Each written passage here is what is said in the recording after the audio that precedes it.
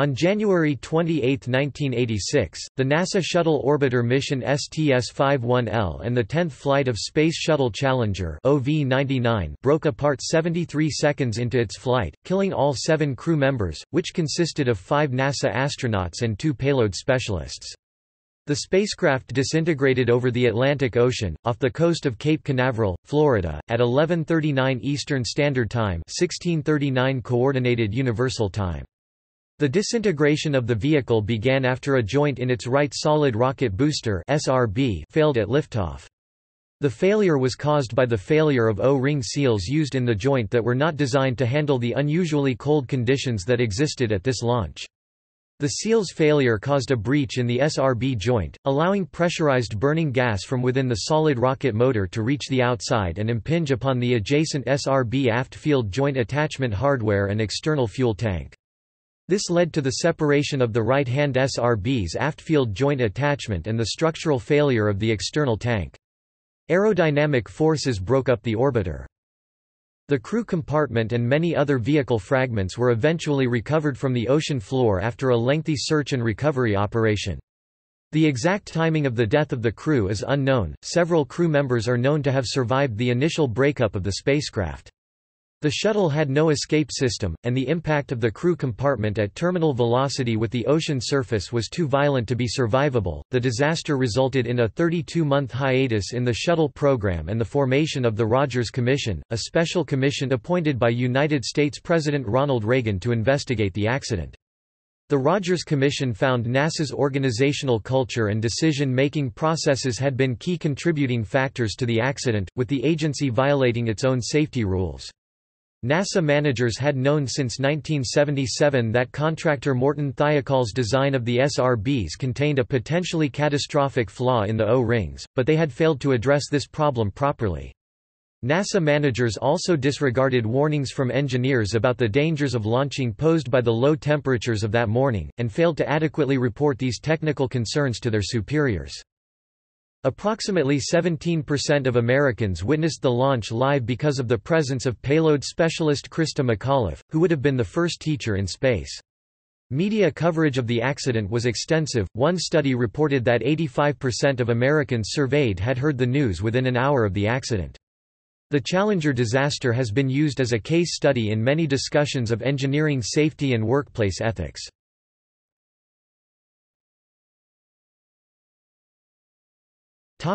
O-ring concerns. Each of the Space Shuttle's 2 solid rocket boosters (SRBs) was constructed of 7 sections, 6 of which were permanently joined in pairs at the factory.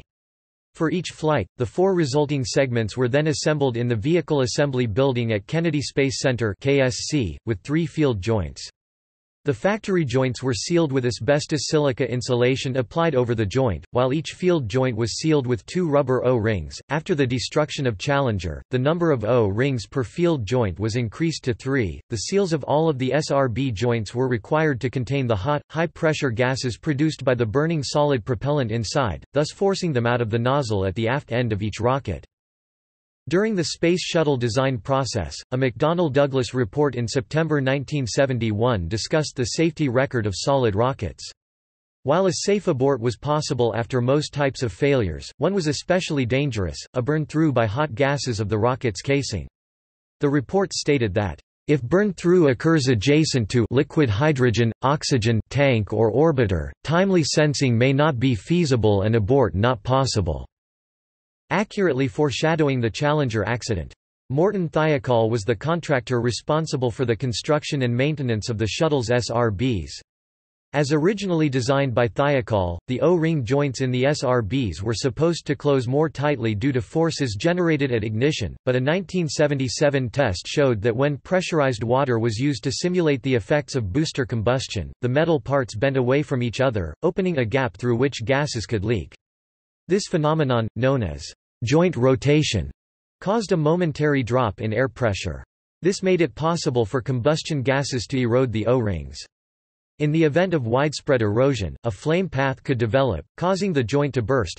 which would have destroyed the booster and the shuttle. Engineers at the Marshall Space Flight Center wrote to the manager of the Solid Rocket Booster Project, George Hardy, on several occasions suggesting that Thiokol's field joint design was unacceptable. For example, one engineer suggested that joint rotation would render the secondary O-ring useless, but Hardy did not forward these memos to Thiokol, and the field joints were accepted for flight in 1980. Evidence of serious O-ring erosion was present as early as the second Space Shuttle mission, STS-2, which was flown by Columbia. Contrary to NASA regulations, the Marshall Center did not report this problem to senior management at NASA, but opted to keep the problem within their reporting channels with Thiokol. Even after the O-rings were redesignated as Criticality 1, meaning that their failure would result in the destruction of the orbiter, no one at Marshall suggested that the shuttles be grounded until the flaw could be fixed. After the 1984 launch of STS-41D, flown by Discovery, the first occurrence of hot gas blow-by was discovered beyond the primary O-ring. In the post-flight analysis, Thiokol engineers found that the amount of blow-by was relatively small and had not impinged upon the secondary O-ring, and concluded that for future flights, the damage was an acceptable risk. However, after the Challenger disaster, Thiokol engineer Brian Russell identified this event as the first big red flag regarding O-ring safety. By 1985, with 7 of 9 shuttle launches that year using boosters displaying O-ring erosion and/or hot gas blow-by, Marshall and Thiokol realized that they had a potentially catastrophic problem on their hands. Perhaps most concerning was the launch of STS-51B in April 1985, flown by Challenger, in which the worst O-ring damage to date was discovered in post-flight analysis. The primary O-ring of the left nozzle had been eroded so extensively that it had failed to seal, and for the first time hot gases had eroded the secondary O-ring. They began the process of redesigning the joint with 3 inches (76 mm) of additional steel around the tang. This tang would grip the inner face of the joint and prevent it from rotating. They did not call for a halt to shuttle flights until the joints could be redesigned, but rather treated the problem as an acceptable flight risk. For example, Lawrence Malloy, Marshall's manager for the SRB project since 1982, issued and waived launch constraints for 6 consecutive flights. Thiokol even went as far as to persuade NASA to declare the O-ring problem closed. Donald Kutuna, a member of the Rogers Commission, later likened this situation to an airline permitting one of its planes to continue to fly despite evidence that one of its wings was about to fall off.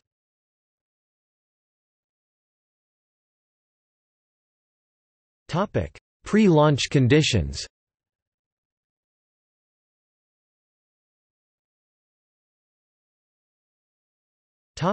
Delays. Challenger was originally set to launch from KSC in Florida at 14:42 Eastern Standard Time (EST) on January 22, 1986. Delays in the previous mission, STS-61C, caused the launch date to be moved to January 23 and then to January 24. The launch was then rescheduled to January 25 due to bad weather at the Transoceanic Abort Landing site in Dakar, Senegal. NASA decided to use Casablanca as the TAL site, but because it was not equipped for night landings, the launch had to be moved to the morning Florida time.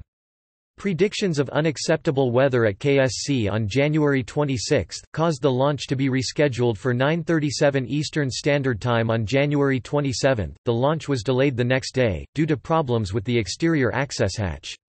First, one of the micro-switch indicators, used to verify that the hatch was safely locked, malfunctioned. Then, a stripped bolt prevented the closeout crew from removing a closing fixture from the orbiter's hatch. By the time repair personnel had sawed the fixture off, crosswinds at the shuttle landing facility exceeded the limits for a return to launch site abort. While the crew waited for winds to die down, the launch window expired, forcing yet another scrub. Thiokol NASA conference call forecasts for January 28 predicted an unusually cold morning, with temperatures close to -1 degree Celsius (30 degrees Fahrenheit), the minimum temperature permitted for launch. The shuttle was never certified to operate in temperatures that low. The O-rings, as well as many other critical components, had no test data to support any expectation of a successful launch in such conditions. By mid-1985, Thiokol engineers worried that others did not share their concerns about the low temperature effects on the boosters. Bob Ebeling in October 1985 wrote a memo, titled "Help," so others would read it, of concerns regarding low temperatures and O-rings. After the weather forecast, NASA personnel remembered Thiokol's warnings and contacted the company. When a Thiokol manager asked Ebeling about the possibility of a launch at 18 degrees Fahrenheit, he answered, "We're only qualified to 40 degrees Fahrenheit. What business does anyone even have thinking about 18 degrees? We're in no man's land." After his team agreed that a launch risked disaster, Thiokol immediately called NASA recommending a postponement until temperatures rose in the afternoon. NASA manager Judd Lovingood responded that Thiokol could not make the recommendation without providing a safe temperature. The company prepared for a teleconference 2 hours later during which it would have to justify a no-launch recommendation. At the teleconference on the evening of January 27, Thiokol engineers and managers discussed the weather conditions with NASA managers from Kennedy Space Center and Marshall Space Flight Center. Several engineers, most notably Ebeling and Roger Boisjoli, reiterated their concerns about the effect of low temperatures on the resilience of the rubber O-rings that sealed the joints of the SRBs, and recommended a launch postponement. They argued that they did not have enough data to determine whether the joints would properly seal if the O-rings were colder than 12 degrees Celsius (54 degrees Fahrenheit). This was an important consideration, since the SRB O-rings had been designated as a criticality 1 component, meaning that there was no backup if both the primary and secondary O-rings failed, and their failure could destroy the orbiter and kill its crew. Thiokol management initially supported its engineers' recommendation to postpone the launch, but NASA staff opposed a delay. During the conference call, Hardy told Thiokol, "I am appalled. I am appalled by your recommendation." Malloy said, "My God, Thiokol, when do you want me to launch? Next April?" NASA believed that Thiokol's hastily prepared presentation's quality was too poor to support such a statement on flight safety. One argument by NASA personnel contesting Thiokol's concerns was that if the primary O-ring failed, the secondary O-ring would still seal. This was unproven, and was in any case an argument that did not apply to a criticality 1 component. As astronaut Sally Ride stated when questioning NASA managers before the Rogers Commission, it is forbidden to rely on a backup for a criticality 1 component. NASA claimed that it did not know of Thiokol's earlier concerns about the effects of the cold on the O-rings, and did not understand that Rockwell International, the shuttle's prime contractor, additionally viewed the large amount of ice present on the pad as a constraint to launch. According to Ebeling, a second conference call was scheduled with only NASA and Thiokol management, excluding the engineers. For reasons that are unclear, Thiokol management disregarded its own engineers' warnings and now recommended that the launch proceed as scheduled. NASA did not ask why.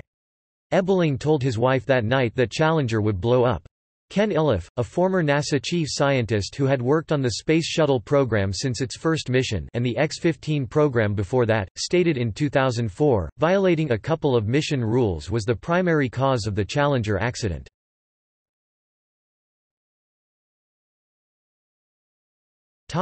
Ice. The Thiokol engineers had also argued that the low overnight temperatures -8 degrees Celsius (18 degrees Fahrenheit) the evening prior to launch would almost certainly result in SRB temperatures below their red line of 4 degrees Celsius (39 degrees Fahrenheit). Ice had accumulated all over the launch pad, raising concerns that ice could damage the shuttle upon lift-off. The Kennedy ICE team inadvertently pointed an infrared camera at the aft field joint of the right SRB and found the temperature to be only -13 degrees Celsius (9 degrees Fahrenheit). This was believed to be the result of supercooled air blowing on the joint from the liquid oxygen tank vent. It was much lower than the air temperature and far below the design specifications for the O-rings. The low reading was later determined to be erroneous, the error caused by not following the temperature probe manufacturer's instructions. Tests and adjusted calculations later confirmed that the temperature of the joint was not substantially different from the ambient temperature. The temperature on the day of the launch was far lower than had been the case with previous launches, below freezing at -2.2 to -1.7 degrees Celsius (28.0 to 28.9 degrees Fahrenheit). Previously, the coldest launch had been at 12 degrees Celsius (54 degrees Fahrenheit). Although the ICE team had worked through the night removing ice, engineers at Rockwell still expressed concern. Rockwell engineers watching the pad from their headquarters in Downey, California, were horrified when they saw the amount of ice. They feared that during launch, ice might be shaken loose and strike the shuttle's thermal protection tiles, possibly due to the aspiration induced by the jet of exhaust gas from the SRBs. Rocco Petroni, the head of Rockwell's Space Transportation Division, and his colleagues viewed this situation as a launch constraint, and told Rockwell's managers at the Cape that Rockwell could not support a launch. Rockwell's managers at the Cape voiced their concerns in a manner that led Houston-based mission manager Arnold Aldrich to go ahead with the launch. Aldrich decided to postpone the shuttle launch by an hour to give the ICE team time to perform another inspection. After that last inspection, during which the ice appeared to be melting, Challenger was cleared to launch at 11:38 a.m. Eastern Standard Time.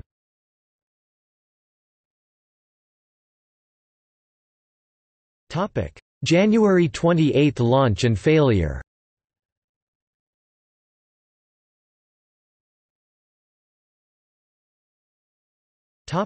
Liftoff and initial ascent.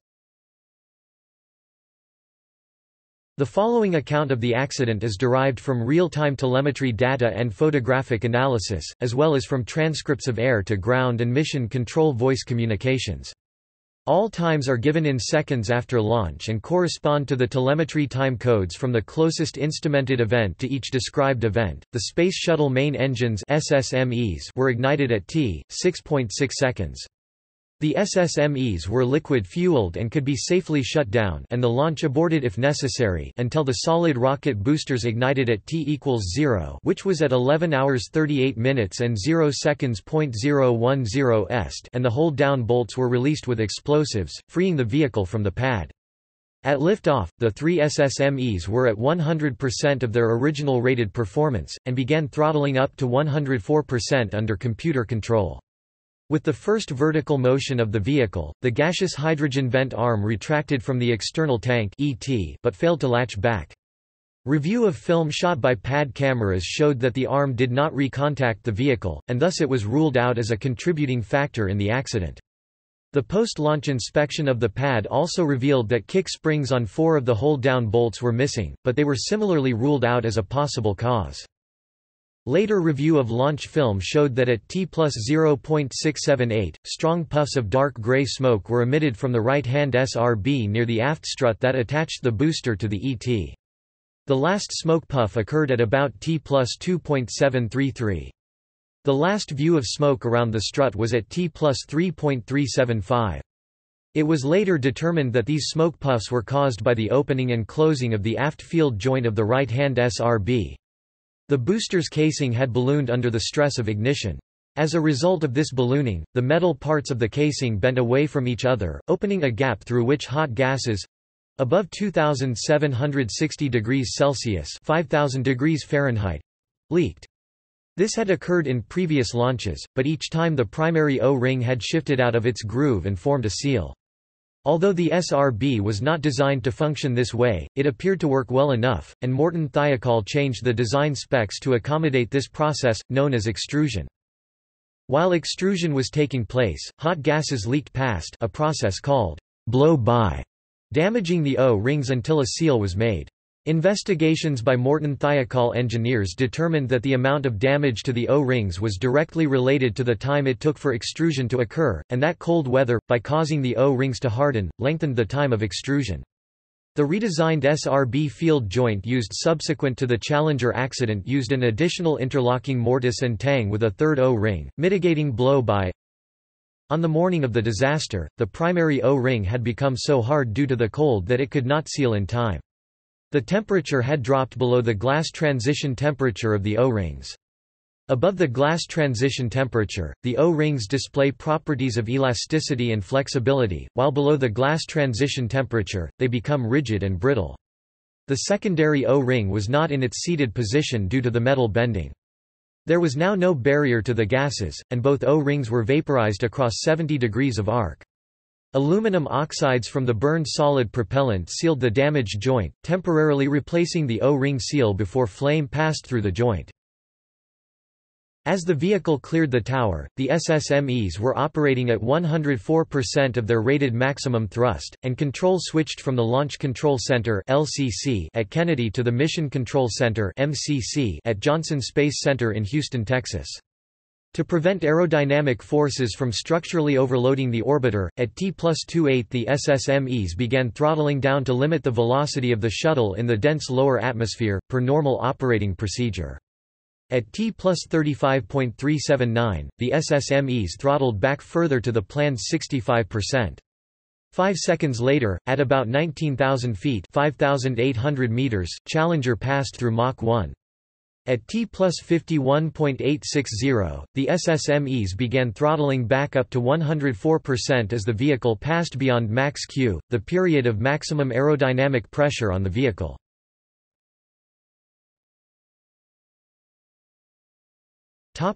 Plume.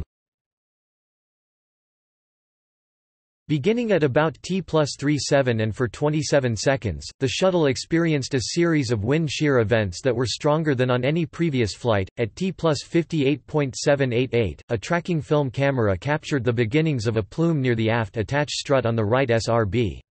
Unknown to those on Challenger or in Houston, hot gas had begun to leak through a growing hole in one of the right-hand SRB joints. The force of the wind shear shattered the temporary oxide seal that had taken the place of the damaged O-rings, removing the last barrier to flame passing through the joint. Had it not been for the wind shear, the fortuitous oxide seal might have held through booster burnout. Within a second, the plume became well defined and intense.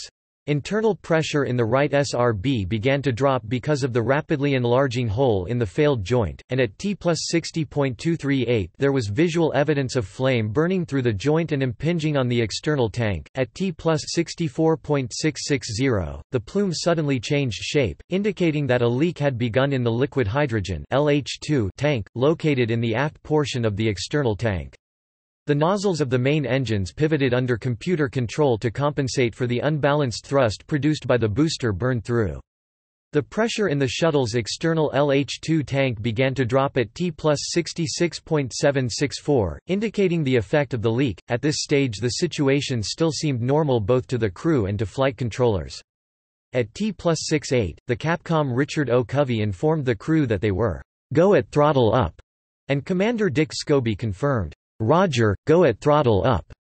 This was the last communication from Challenger on the air-to-ground loop.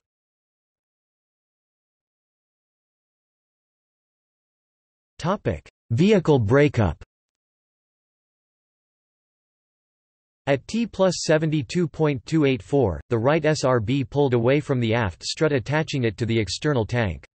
Later analysis of telemetry data showed a sudden lateral acceleration to the right at T+72.525, which may have been felt by the crew.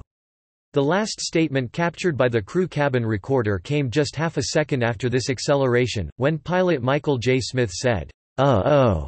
Smith may also have been responding to onboard indications of main engine performance, or to falling pressures in the external fuel tank. At T+73.124, the aft dome of the liquid hydrogen tank failed, producing a propulsive force that rammed the hydrogen tank into the LOX tank in the forward part of the ET. At the same time, the right SRB rotated about the forward attach strut, and struck the intertank structure. The external tank at this point suffered a complete structural failure, the LH2 and LOX tanks rupturing, mixing, and igniting, creating a fireball that enveloped the whole stack. The breakup of the vehicle began at T+73.162 seconds and at an altitude of 48,000 feet (15 kilometers). With the external tank disintegrating and with the semi-detached right SRB contributing its thrust on an anomalous vector, Challenger veered from its correct attitude with respect to the local airflow, resulting in a load factor of up to 20 or 20 grams, well over its design limit of 5 grams, and was quickly ripped apart by abnormal aerodynamic forces. Contrary to popular belief, the orbiter did not explode as the force of the external tank breakup was well within its structural limits. The two SRBs, which could withstand greater aerodynamic loads, separated from the ET and continued in uncontrolled powered flight. The SRB casings were made of half-inch thick (12.7 mm) steel and were much stronger than the orbiter and ET, thus, both SRBs survived the breakup of the Space Shuttle stack, even though the right SRB was still suffering the effects of the joint burn-through that had set the destruction of Challenger in motion. The more robustly constructed crew cabin also survived the breakup of the launch vehicle, as it was designed to survive 20 psi (140 kilopascals), while the estimated pressure it had been subjected to during orbiter breakup was only about 4 to 5 psi, 28 to 34 kilopascals. While the SRBs were subsequently destroyed remotely by the range safety officer, the detached cabin continued along a ballistic trajectory and was observed exiting the cloud of gases at T plus 75.237. 25 seconds after the breakup of the vehicle, the altitude of the crew compartment peaked at a height of 65,000 feet 20 kilometers. The cabin was stabilized during descent by the large mass of electrical wires trailing behind it. At T plus 76.437 the nose caps and drogue parachutes of the SRBs separated, as designed, and the drogue of the right-hand SRB was seen by a tracking camera, bearing the frustum and its location aids. The Thiokol engineers who had opposed the decision to launch were watching the events on television. They had believed that any O-ring failure would have occurred at liftoff, and thus were happy to see the shuttle successfully leave the launch pad. At about 1 minute after liftoff, a friend of Boisjoli said to him, "Oh God! We made it! We made it!" Boisjoli recalled that when the shuttle was destroyed a few seconds later, we all knew exactly what happened.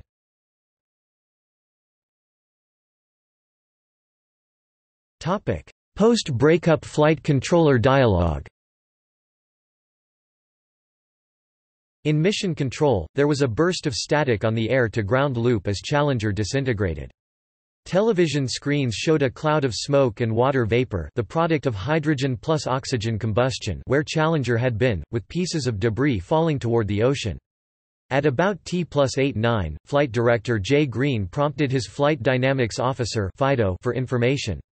FIDO responded that, "The radar filter has discreting sources," a further indication that Challenger had broken into multiple pieces. Moments later, the ground controller reported, "negative contact and loss of downlink" of radio and telemetry data from Challenger. Green ordered his team to "watch your data carefully" and look for any sign that the orbiter had escaped. At T+110.250, the Range Safety Officer (RSO) at the Cape Canaveral Air Force Station sent radio signals that activated the range safety system's destruct packages on board both solid rocket boosters. This was a normal contingency procedure, undertaken because the RSO judged the free-flying SRBs a possible threat to land or sea. The same destruct signal would have destroyed the external tank had it not already disintegrated. The SRBs were close to the end of their scheduled burn 110 seconds after launch and had nearly exhausted their propellants when the destruct command was sent, so very little, if any, explosive force was generated by this event. Public Affairs Officer Steve Nesbitt reported, "Flight controllers here are looking very carefully at the situation. Obviously a major malfunction. We have no downlink." On the mission control loop, Green ordered that contingency procedures be put into effect. These procedures included locking the doors of the control center, shutting down telephone communications with the outside world, and following checklists that ensured that the relevant data were correctly recorded and preserved. Nesbitt relayed this information to the public. "We have a report from the Flight Dynamics Officer that the vehicle has exploded. The flight director confirms that. We are looking at checking with the recovery forces to see what can be done at this point."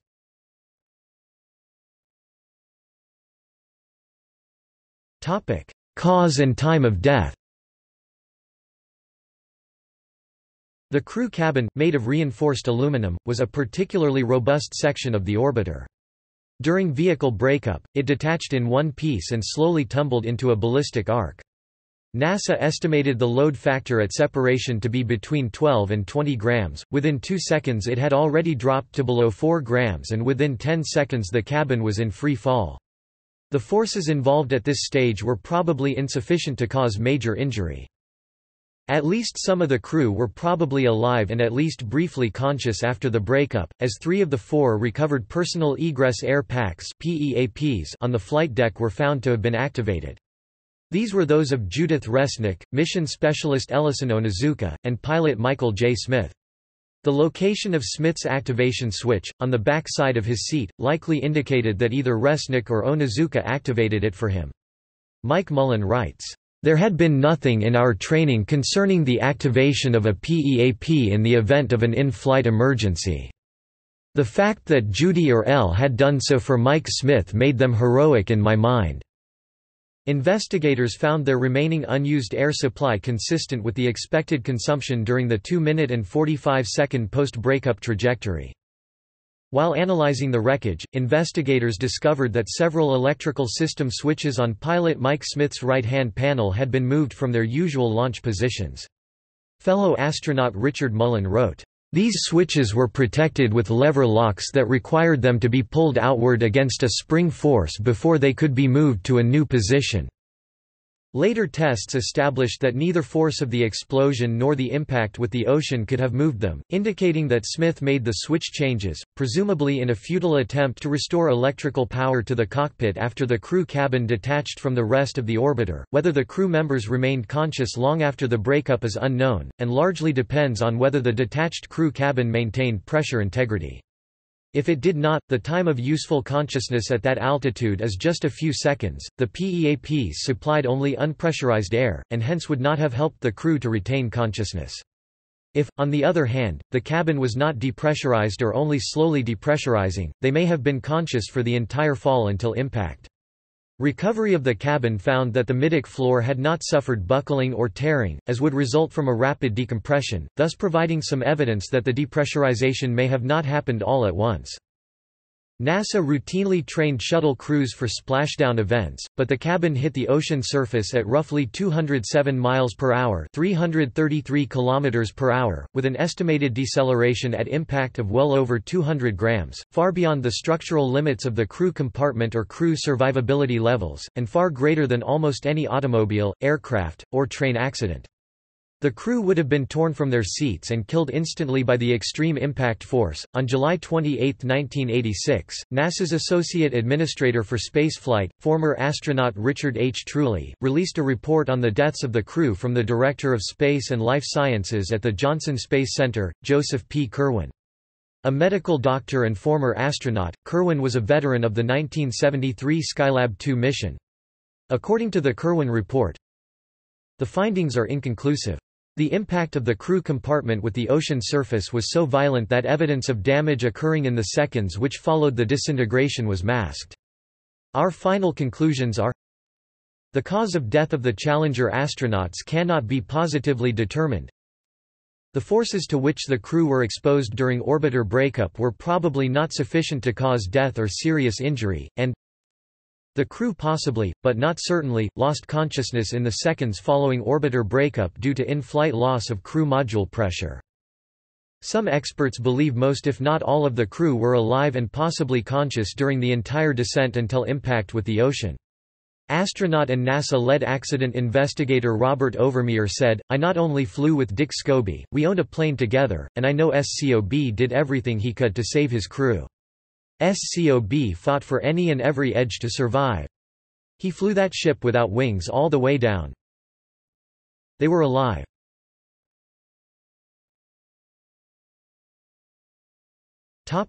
Prospect of crew escape. During powered flight of the Space Shuttle, crew escape was not possible.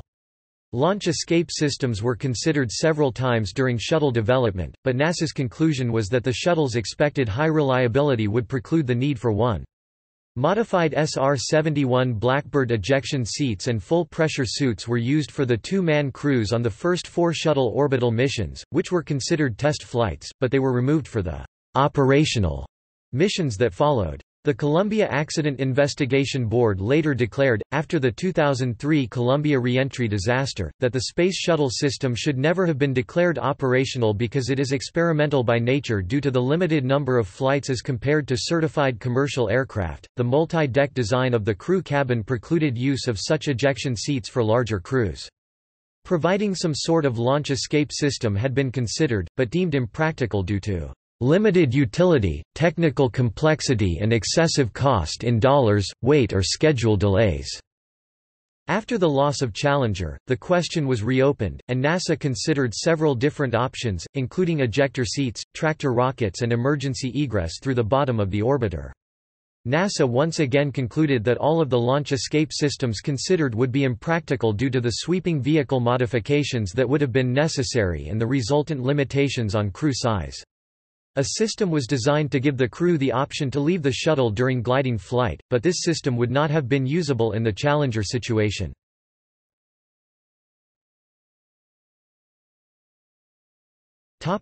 Aftermath.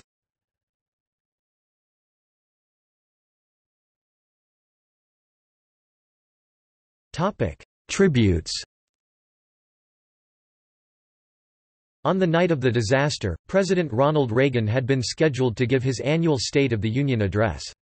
He initially announced that the address would go on as scheduled, but then postponed the State of the Union address for a week and instead gave a national address on the Challenger disaster from the Oval Office of the White House. It was written by Peggy Noonan, and was listed as one of the most significant speeches of the 20th century in a survey of 137 communication scholars. It finished with the following statement, which quoted from the poem, "High Flight", by John Gillespie Magee, Jr. "We will never forget them, nor the last time we saw them, this morning, as they prepared for their journey and waved goodbye and slipped the surly bonds of earth to touch the face of God." 3 days later, Reagan and his wife Nancy traveled to the Johnson Space Center to speak at a memorial service honoring the crew members, where he stated, "Sometimes, when we reach for the stars, we fall short. But we must pick ourselves up again and press on despite the pain." It was attended by 6,000 NASA employees and 4,000 guests, as well as by the families of the crew. During the ceremony, an Air Force band led the singing of "God Bless America" as NASA T-38 Talon jets flew directly over the scene, in the traditional missing man formation. All activities were broadcast live by the national television networks. President Reagan would further mention the Challenger crew members at the beginning of his State of the Union address on February 4.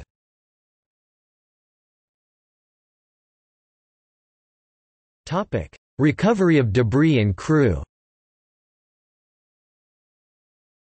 In the first minutes after the accident, recovery efforts were begun by NASA's Launch Recovery Director, who ordered the ships normally used by NASA for recovery of the solid rocket boosters to be sent to the location of the water impact. Search and rescue aircraft were also dispatched. At this stage debris was still falling, and the Range Safety Officer (RSO) held both aircraft and ships out of the impact area until it was considered safe for them to enter. It was about an hour until the RSO allowed the recovery forces to begin their work. The search and rescue operations that took place in the first week after the Challenger accident were managed by the Department of Defense on behalf of NASA, with assistance from the United States Coast Guard, and mostly involved surface searches. According to the Coast Guard, the operation was the largest surface search in which they had participated. This phase of operations lasted until February 7. In order to discourage scavengers, NASA did not disclose the exact location of the debris field and insisted on secrecy, utilizing code names such as Target 67 to refer the crew cabin and Tom O'Malley to refer to any crew remains. RadioShack stores in the Cape Canaveral area were soon completely sold out of radios that could tune into the frequency used by Coast Guard vessels. Thereafter, recovery efforts were managed by a search, recovery, and reconstruction team. Its aim was to salvage debris that would help in determining the cause of the accident. Sonar, divers, remotely operated submersibles and manned submersibles were all used during the search, which covered an area of 486 square nautical miles, 1,670 square kilometers, and took place at water depths between 70 feet (21 meters) and 1,200 feet (370 meters). On March 7, divers from the USS Preserver identified what might be the crew compartment on the ocean floor. The finding, along with discovery of the remains of all 7 crew members, was confirmed the next day, and on March 9, NASA announced the finding to the press. The crew cabin was severely crushed and fragmented from the extreme impact forces. One member of the search team described it as largely a pile of rubble with wires protruding from it. The largest intact section was the rear wall containing the 2 payload bay windows and the airlock. All windows in the cabin had been destroyed, with only small bits of glass still attached to the frames. Impact forces appeared to be greatest on the left side, indicating that it had struck the water in a nose-down, left-end first position. Inside the twisted debris of the crew cabin were the bodies of the astronauts, which after weeks of immersion in salt water and exposure to scavenging marine life were in a semi-liquefied state that bore little resemblance to anything living. Although according to John Devlin, the skipper of the USS Preserver, they "We're not as badly mangled as you'd see in some aircraft accidents." Lieutenant CMDR James Simpson of the Coast Guard reported finding a helmet with ears and a scalp in it. Judith Resnick was the first to be removed, followed by Krista McAuliffe, with more remains retrieved over several hours. Due to the hazardous nature of the recovery operation, the cabin was filled with large pieces of protruding jagged metal. The Navy divers protested that they would not go on with the work unless the cabin was hauled onto the ship's deck. During the recovery of the remains of the crew, Gregory Jarvis's body floated out of the shattered crew compartment and was lost to the diving team. A day later, it was seen floating on the ocean's surface. It sank as a team prepared to pull it from the water. Determined not to end the recovery operations without retrieving Jarvis, astronaut Robert Crippen rented a fishing boat at his own expense and went searching for the body. On April 15, near the end of the salvage operations, the Navy divers found Jarvis. His body had settled to the sea floor, 101.2 feet (30.8 meters) below the surface, some 0.7 nautical miles (1.3 kilometers, 0.81 miles) from the final resting place of the crew compartment. The body was recovered and brought to the surface before being processed with the other crew members and then prepared for release to Jarvis's family. Navy pathologists performed autopsies on the crew members, but due to the poor condition of the bodies, the exact cause of death could not be determined for any of them. The crew transfer took place on April 29, 1986, 3 months and 1 day after the accident.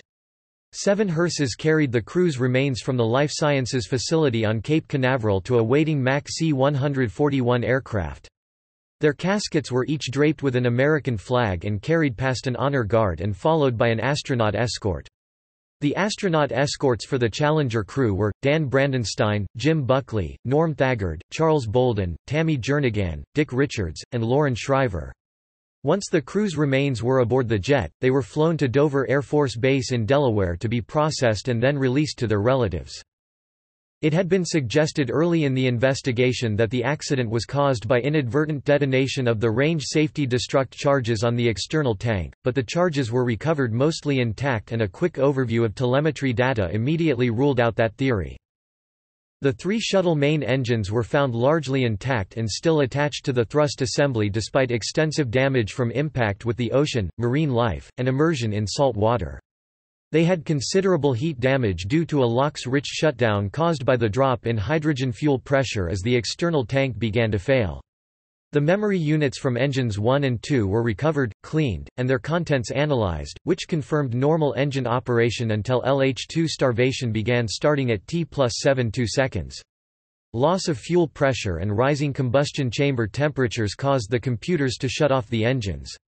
Since there was no evidence of abnormal SSME behavior until 72 seconds, only 1 second or so before the breakup of Challenger, the engines were ruled out as a contributing factor in the accident. Other recovered orbiter components showed no indication of pre-breakup malfunction. Recovered parts of the TDRSS satellite also did not disclose any abnormalities other than damage caused by vehicle breakup, impact, and immersion in salt water. The solid rocket motor boost stage for the payload had not ignited either and was quickly ruled out as a cause of the accident. The solid rocket booster debris had no signs of explosion other than the range safety charges splitting the casings open, or propellant debonding, cracking. There was no question about the RSO manually destroying the SRBs following vehicle breakup, so the idea of the destruct charges accidentally detonating was ruled out. Premature separation of the SRBs from the stack or inadvertent activation of the recovery system was also considered, but telemetry data quickly disproved that idea. Nor was there any evidence of in-flight structural failure since visual and telemetry evidence showed that the SRBs remained structurally intact up to and beyond vehicle breakup. The aft field joint on the right SRB did show extensive burn damage. Telemetry proved that the right SRB, after the failure of the lower struts, had come loose and struck the external tank. The exact point where the struts broke could not be determined from film of the launch, nor were the struts or the adjacent section of the external tank recovered during salvage operations. Based on the location of the rupture in the right SRB, the P-12 strut most likely failed first. The SRB's nose cone also exhibited some impact damage from this behavior. For comparison, the left SRB nose cone had no damage at all and the intertank region had signs of impact damage as well. In addition, the orbiter's right wing had impact and burn damage from the right SRB colliding with it following vehicle breakup. Most of the initially considered failure modes were soon ruled out, and by May 1, enough of the right solid rocket booster had been recovered to determine the original cause of the accident, and the major salvage operations were concluded. While some shallow water recovery efforts continued, this was unconnected with the accident investigation. It aimed to recover debris for use in NASA's studies of the properties of materials used in spacecraft and launch vehicles. The recovery operation was able to pull 15 short tons 14 t of debris from the ocean, 55% of Challenger, 5% of the crew cabin and 65% of the satellite cargo are still missing. Some of the missing debris continued to wash up on Florida shores for some years, such as on December 17, 1996, nearly 11 years after the incident, when 2 large pieces of the shuttle were found at Cocoa Beach. Under 18 U.S.C. Section 641 it is against the law to be in possession of Challenger debris, and any newly discovered pieces must be turned over to NASA. On board Challenger was an American flag, dubbed the Challenger flag, that was sponsored by Boy Scout Troop 514 of Monument, Colorado. It was recovered intact, still sealed in its plastic container. A soccer ball from the personal effects locker of mission specialist Ellison Onizuka was also recovered intact from the wreckage, and was later flown to the International Space Station aboard Soyuz Expedition 49 by American astronaut Robert S. Kimbrough. It is currently on display at Clear Lake High School in Houston. All recovered non-organic debris from Challenger was ultimately buried in a former missile silo at Cape Canaveral Air Force Station Launch Complex 31.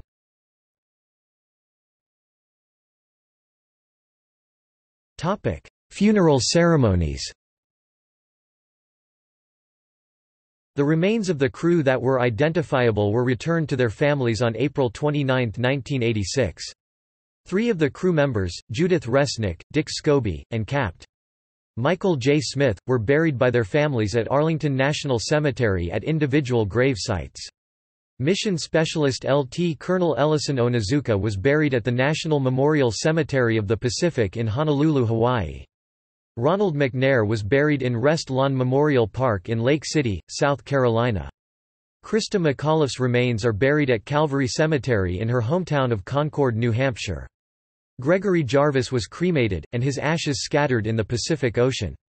Unidentified crew remains were buried communally at the Space Shuttle Challenger Memorial in Arlington on May 20, 1986. Concurrent NASA crises. As a result of the disaster, several National Reconnaissance Office (NRO) satellites that only the shuttle could launch were grounded because of the accident.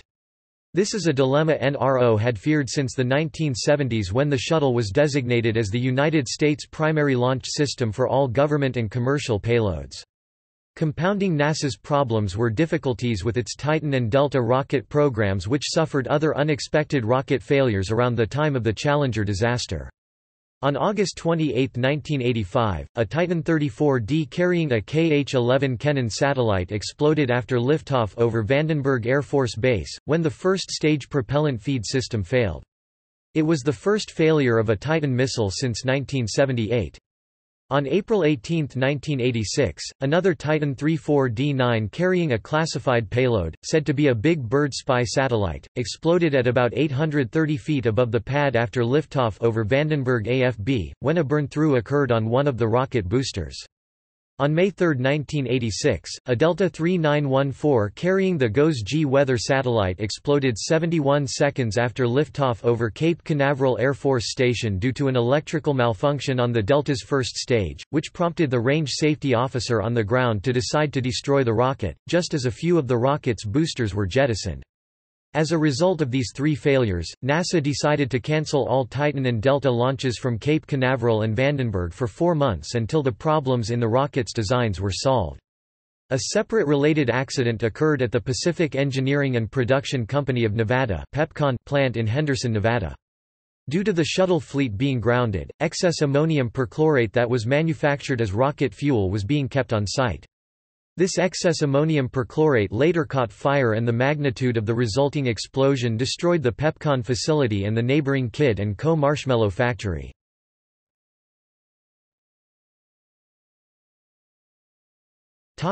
Investigation. In the aftermath of the accident, NASA was criticized for its lack of openness with the press. The New York Times noted on the day after the accident that, "Neither Jay Green, flight director for the Ascent, nor any other person in the control room, was made available to the press by the space agency." In the absence of reliable sources, the press turned to speculation. Both the New York Times and United Press International ran stories suggesting that a fault with the Space Shuttle external tank had caused the accident, despite the fact that NASA's internal investigation had quickly focused in on the solid rocket boosters.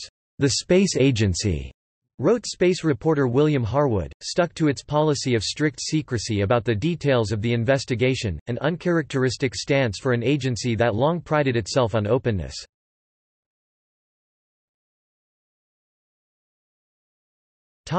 Rogers Commission. The Presidential Commission on the Space Shuttle Challenger accident, also known as the Rogers Commission after its chairman, was formed to investigate the disaster. The commission members were Chairman William P. Rogers, Vice Chairman Neil Armstrong, David Acheson, Eugene Covert, Richard Feynman, Robert Hotz, Donald Kutina, Sally Ride, Robert Rummel, Joseph Sutter, Arthur Walker, Albert Whelan, and Chuck Yeager. The commission worked for several months and published a report of its findings.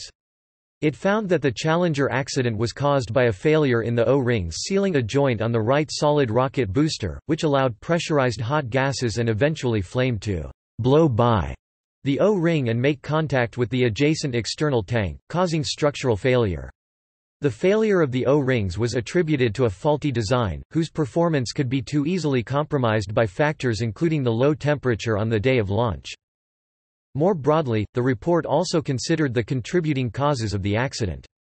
Most salient was the failure of both NASA and Morton Thiokol to respond adequately to the danger posed by the deficient joint design. Rather than redesigning the joint, they came to define the problem as an acceptable flight risk. The report found that managers at Marshall had known about the flawed design since 1977, but never discussed the problem outside their reporting channels with Thiokol, a flagrant violation of NASA regulations. Even when it became more apparent how serious the flaw was, no one at Marshall considered grounding the shuttles until a fix could be implemented. On the contrary, Marshall managers went as far as to issue and waive 6 launch constraints related to the O-rings. The report also strongly criticized the decision-making process that led to the launch of Challenger, saying that it was seriously flawed. Failures in communication resulted in a decision to launch 51L based on incomplete and sometimes misleading information, a conflict between engineering data and management judgments, and a NASA management structure that permitted internal flight safety problems to bypass key shuttle managers.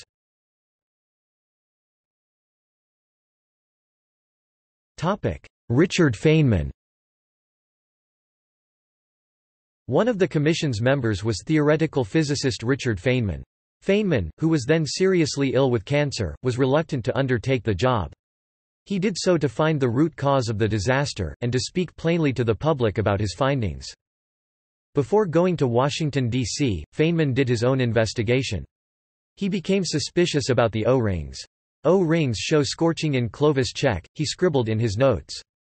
Once a small hole burns through generates a large hole very fast. Few seconds catastrophic failure. At the start of investigation, fellow members Dr. Sally Ride and General Donald J. Kutina told Feynman that the O-rings had not been tested at temperatures below 10 degrees Celsius (50 degrees Fahrenheit). During a televised hearing, Feynman demonstrated how the O-rings became less resilient and subject to seal failures at ice-cold temperatures by immersing a sample of the material in a glass of ice water. While other members of the commission met with NASA and supplier top management, Feynman sought out the engineers and technicians for the answers. He was critical of flaws in NASA's safety culture, so much so that he threatened to remove his name from the report unless it included his personal observations on the reliability of the shuttle, which appeared as Appendix F in the appendix. He argued that the estimates of reliability offered by NASA management were wildly unrealistic, differing as much as 1,000-fold from the estimates of working engineers. For a successful technology, he concluded, reality must take precedence over public relations, for nature cannot be fooled.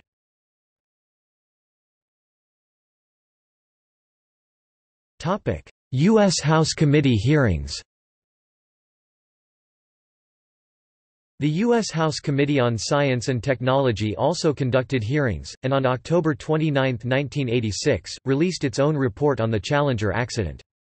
The committee reviewed the findings of the Rogers Commission as part of its investigation, and agreed with the Rogers Commission as to the technical causes of the accident. It differed from the committee in its assessment of the accident's contributing causes. The committee feels that the underlying problem which led to the Challenger accident was not poor communication or underlying procedures as implied by the Rogers Commission conclusion. Rather, the fundamental problem was poor technical decision-making over a period of several years by top NASA and contractor personnel, who failed to act decisively to solve the increasingly serious anomalies in the solid rocket booster joints.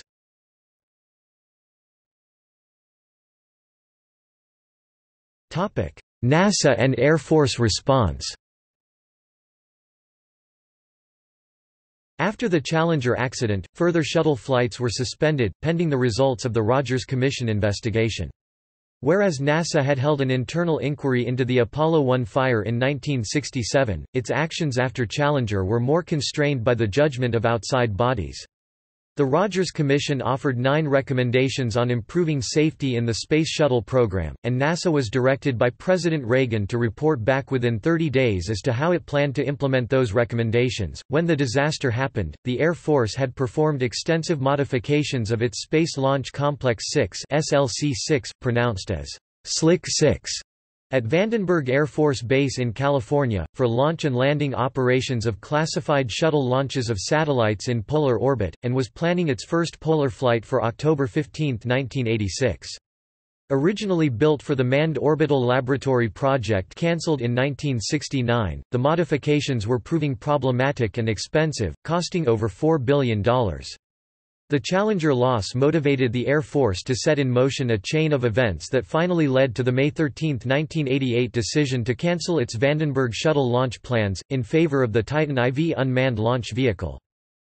In response to the Commission's recommendation, NASA initiated a total redesign of the Space Shuttle's solid rocket boosters, which was watched over by an independent oversight group as stipulated by the Commission.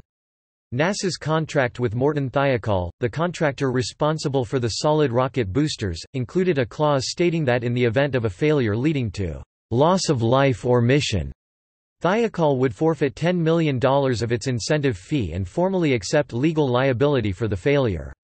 After the Challenger accident, Thiokol agreed to voluntarily accept the monetary penalty in exchange for not being forced to accept liability. NASA also created a new Office of Safety, Reliability and Quality Assurance, headed as the Commission had specified by a NASA Associate Administrator who reported directly to the NASA Administrator.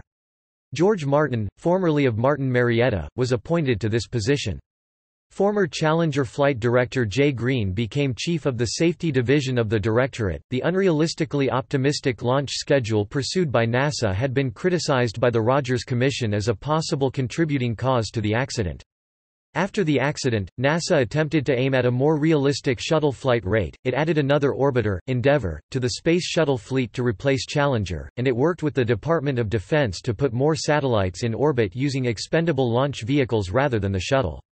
In August 1986, President Reagan also announced that the shuttle would no longer carry commercial satellite payloads. After a 32-month hiatus, the next shuttle mission, STS-26, was launched on September 29, 1988. Although changes were made by NASA after the Challenger accident, many commentators have argued that the changes in its management structure and organizational culture were neither deep nor long-lasting. After the Space Shuttle Columbia disaster in 2003, attention once again focused on the attitude of NASA management towards safety issues. The Columbia Accident Investigation Board (CAIB) concluded that NASA had failed to learn many of the lessons of Challenger. In particular, the agency had not set up a truly independent office for safety oversight. The CAIB felt that in this area, NASA's response to the Rogers Commission did not meet the Commission's intent. The CAIB believed that the causes of the institutional failure responsible for Challenger have not been fixed, saying that the same flawed decision-making process that had resulted in the Challenger accident was responsible for Columbia's destruction 17 years later.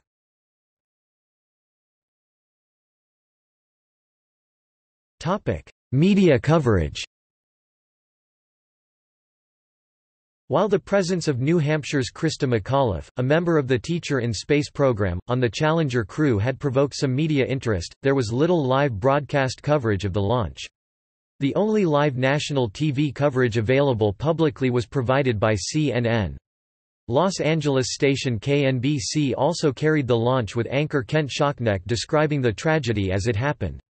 Live radio coverage of the launch and explosion was heard on ABC Radio anchored by Vic Ratner and Bob Walker. CBS Radio News carried the launch live but cut out of coverage seconds before the explosion, necessitating anchor Christopher Glenn to hastily scramble back on the air to report what had happened. NBC, CBS, and ABC all broke into regular programming shortly after the accident. NBC's John Palmer announced there had been a major problem with the launch. Both Palmer and CBS anchor Dan Rather reacted to cameras catching live video of something descending by parachute into the area where Challenger debris was falling, with confusion and speculation that a crew member may have ejected from the shuttle and survived. The shuttle had no individual ejection seats or a crew escape capsule. Mission Control identified the parachute as a paramedic parachuting into the area, but this was also incorrect based on internal speculation at Mission Control. The chute was the parachute and nose cone from one of the solid rocket boosters, which had been destroyed by the range safety officer after the explosion. Due to McAuliffe's presence on the mission, NASA arranged for many U.S. public schools to view the launch live on NASA TV. As a result, many who were schoolchildren in the U.S. in 1986 had the opportunity to view the launch live.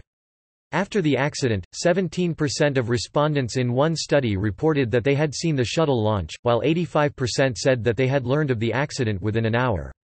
As the authors of the paper reported, only 2 studies have revealed more rapid dissemination of news. One of those studies was of the spread of news in Dallas after President John F. Kennedy's assassination, while the other was the spread of news among students at Kent State regarding President Franklin D. Roosevelt's death. Another study noted that even those who were not watching television at the time of the disaster were almost certain to see the graphic pictures of the accident replayed as the television networks reported the story almost continuously for the rest of the day. Children were even more likely than adults to have seen the accident live, since many children, 48% of 9 to 13-year-olds, according to a New York Times poll, watched the launch at school. Following the day of the accident, press interest remained high. While only 535 reporters were accredited to cover the launch, 3 days later there were 1,467 reporters at Kennedy Space Center and another 1,040 at the Johnson Space Center. The event made headlines in newspapers worldwide.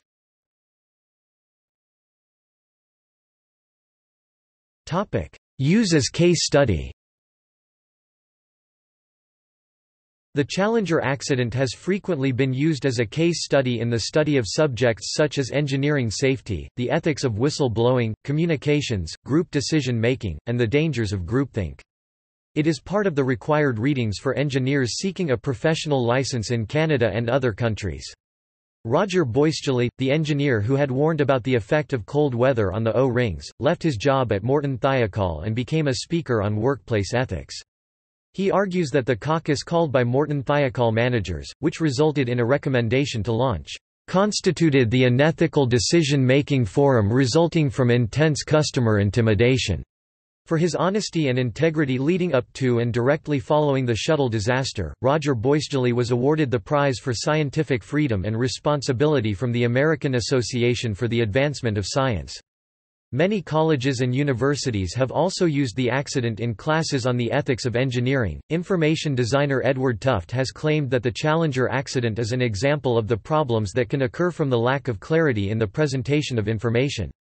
He argues that if Morton Thiokol engineers had more clearly presented the data that they had on the relationship between low temperatures and burn-through in the solid rocket booster joints, they might have succeeded in persuading NASA managers to cancel the launch. To demonstrate this, he took all of the data he claimed the engineers had presented during the briefing, and reformatted it onto a single graph of O-ring damage versus external launch temperature, showing the effects of cold on the degree of O-ring damage. Tufte then placed the proposed launch of Challenger on the graph according to its predicted temperature at launch. According to Tufte, the launch temperature of Challenger was so far below the coldest launch, with the worst damage seen to date, that even a casual observer could have determined that the risk of disaster was severe. Tufte has also argued that poor presentation of information may have also affected NASA decisions during the last flight of the Space Shuttle Columbia. Boyschely, Wade Robison, a Rochester Institute of Technology professor, and their colleagues have vigorously repudiated Tufte's conclusions about the Morton Thiokol engineers' role in the loss of Challenger. First, they argue that the engineers didn't have the information available as Tufte claimed, but they did not know the temperatures even though they did try to obtain that information. Tufte has not gotten the facts right even though the information was available to him had he looked for it. They further argue that Tufte misunderstands thoroughly the argument and evidence the engineers gave. They also criticized Tufte's diagram as fatally flawed by Tufte's own criteria. The vertical axis tracks the wrong effect, and the horizontal axis cites temperatures not available to the engineers and, in addition, mixes O-ring temperatures and ambient air temperature as though the two were the same. The Challenger disaster also provided a chance to see how traumatic events affected children's psyches.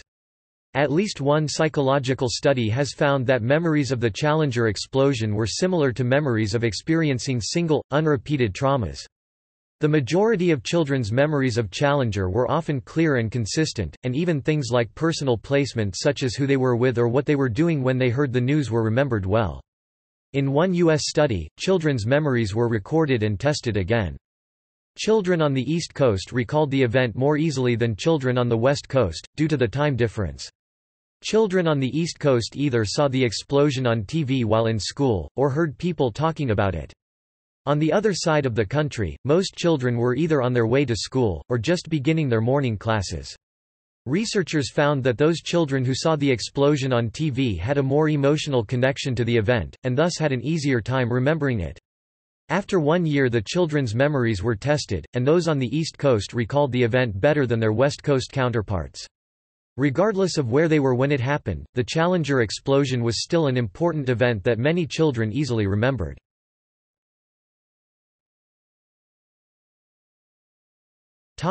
Continuation of the shuttle program. After the accident, NASA's Space Shuttle fleet was grounded for almost 3 years while the investigation, hearings, engineering redesign of the SRBs, and other behind-the-scenes technical and management reviews, changes, and preparations were taking place.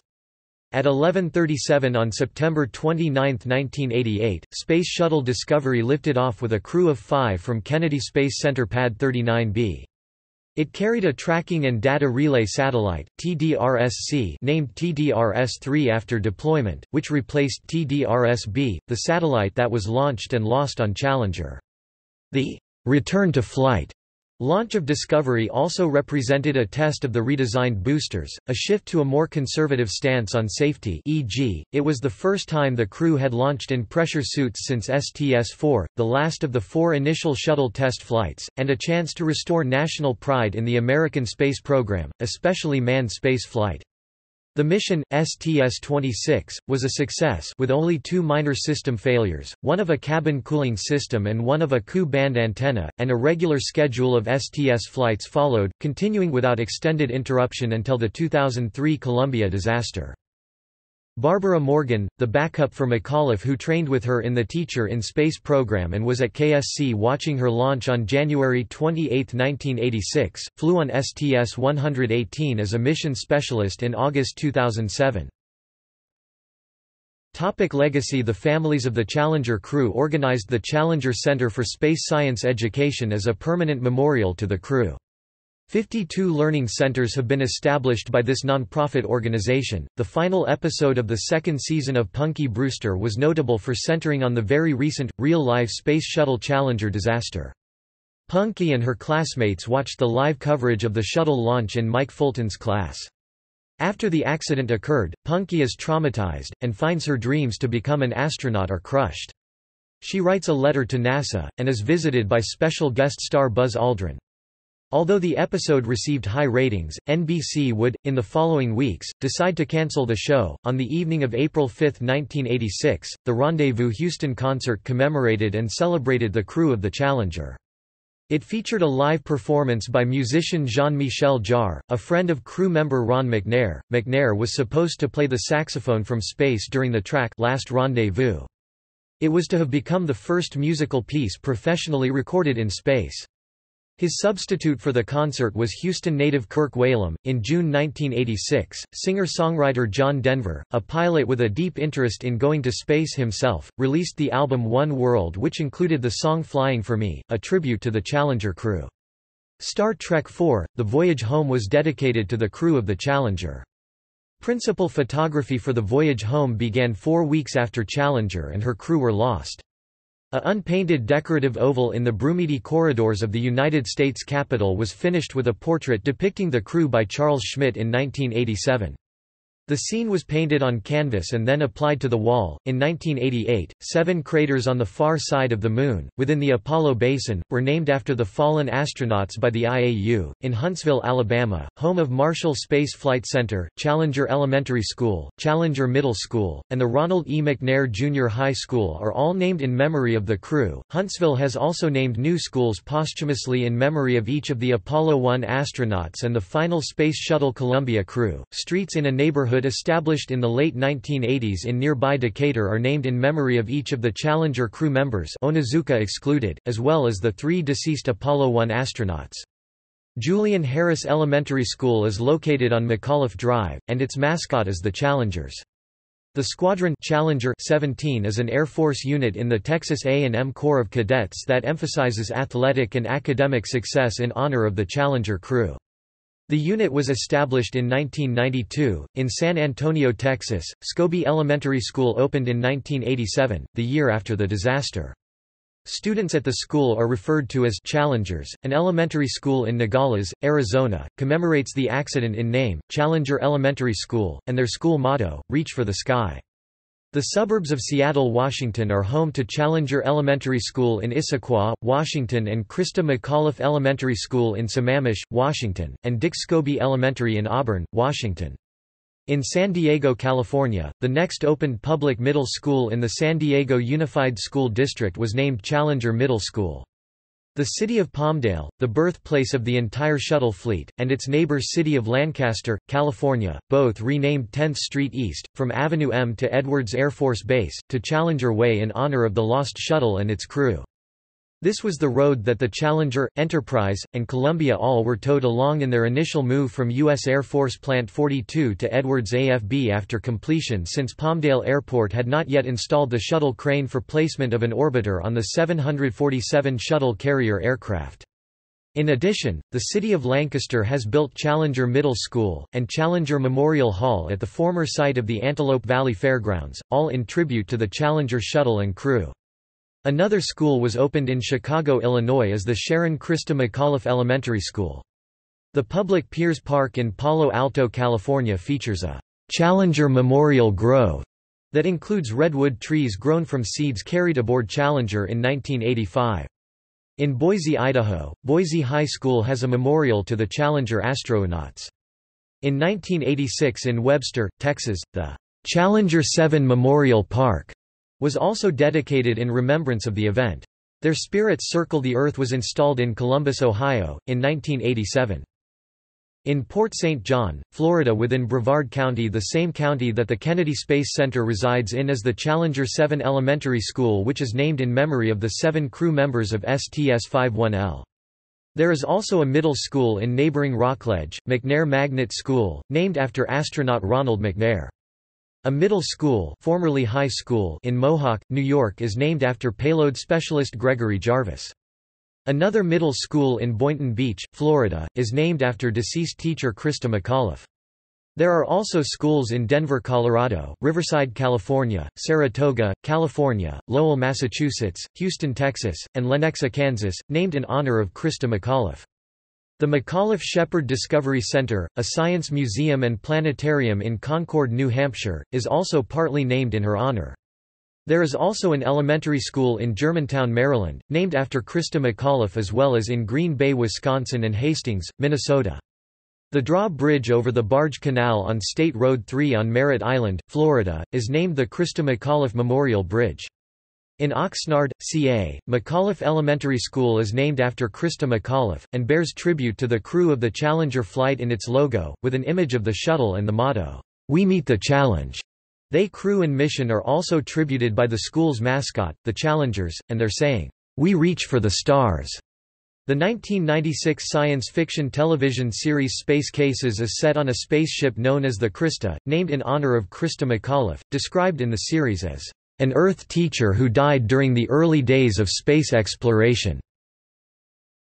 In 1997, playwright Jane Anderson wrote a play inspired by the Challenger incident entitled Defying Gravity. In 2004, President George W. Bush conferred posthumous Congressional Space Medals of Honor to all 14 crew members lost in the Challenger and Columbia accidents. In 2009, Alan J. McDonald, former director of the Space Shuttle Solid Motor Rocket Project for Morton Thiokol, Inc., published his book Truth, Lies, and O-Rings, Inside the Space Shuttle Challenger Disaster.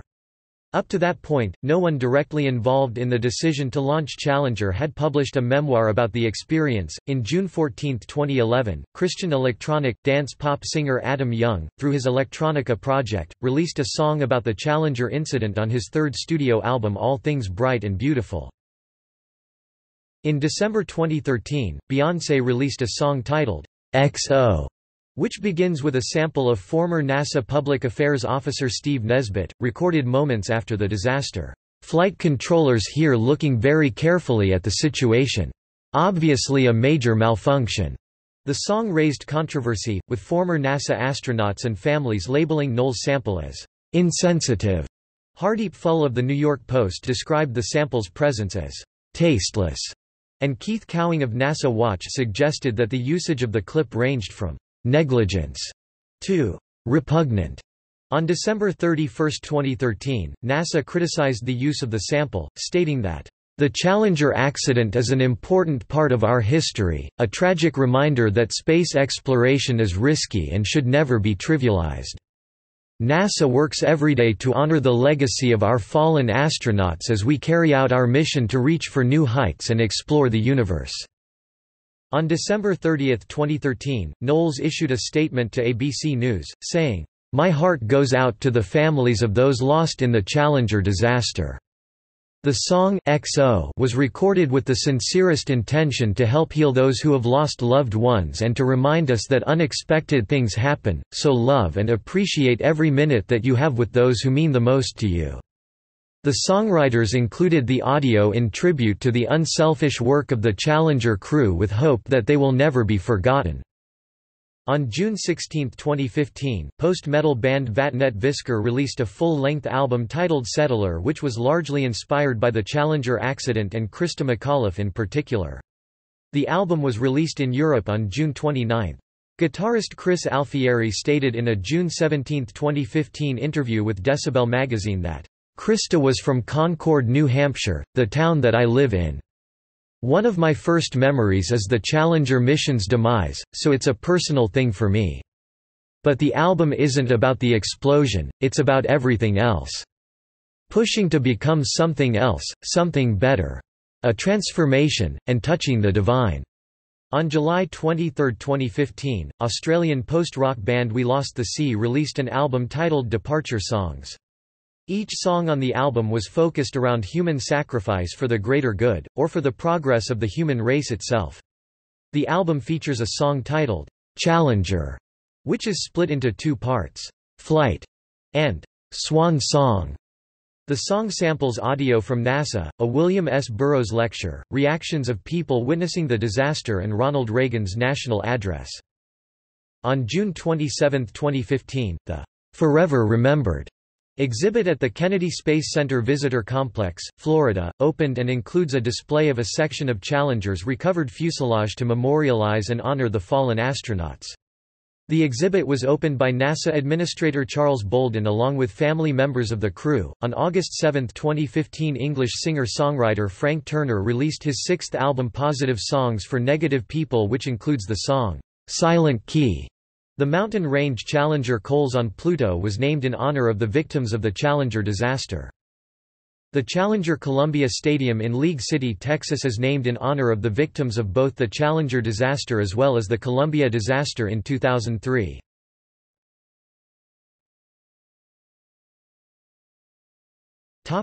Video documentation.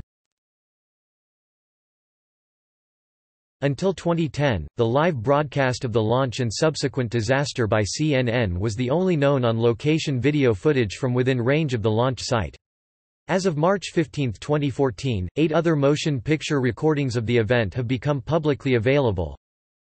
A professional black and white NASA video recording closely showing the breakup and the subsequent remote detonation of one of the booster rockets.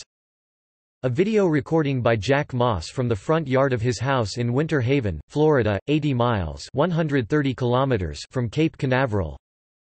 A video recording by Ishbel and Hugh Searle on a plane leaving from Orlando International Airport, 50 miles (80 kilometers) from Cape Canaveral, was posted by their daughter Victoria Searle on January 30, 2011 along with an interview taken on the couple 2 days earlier. A video recording by Bob Carman from Orlando International Airport, 50 miles from Cape Canaveral. A Super 8mm film recorded by then 19-year-old Jeffrey Alt of Orange City, Florida, at the Kennedy Space Center, 10 miles (16 kilometers) from the launch. A video recording by Lawrence Hebert of Electric Sky Films, filmed at the Kennedy Space Center 10 miles from the launch, uncovered in March 2012. A video recording by Stephen Verostek uncovered in May 2012. A video recording by Michael and Francis Vankulek of Melbourne, Florida was made public in 2014.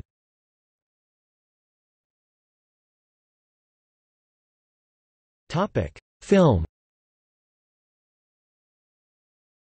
An ABC television movie titled Challenger was broadcast on February 24, 1990.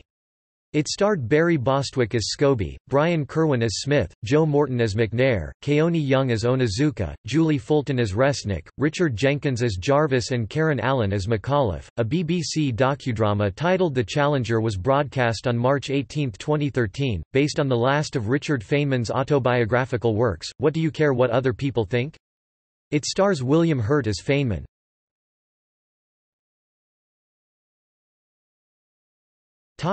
Other media. In the Sega Saturn version of the video game The House of the Dead, the words, "Challenger, go at throttle up," spoken by Richard O. Covey from the mission control room only seconds before the explosion, can be heard in the soundtrack of Stage 2, several times. History Channel released a documentary titled Days That Shaped America. The first episode was about the disaster and it was aired on 28 January 2018.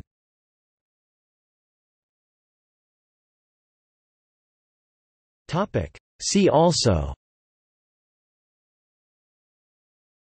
Criticism of the Space Shuttle program, Engineering disasters, List of spaceflight-related accidents and incidents, PepCon disaster. Notes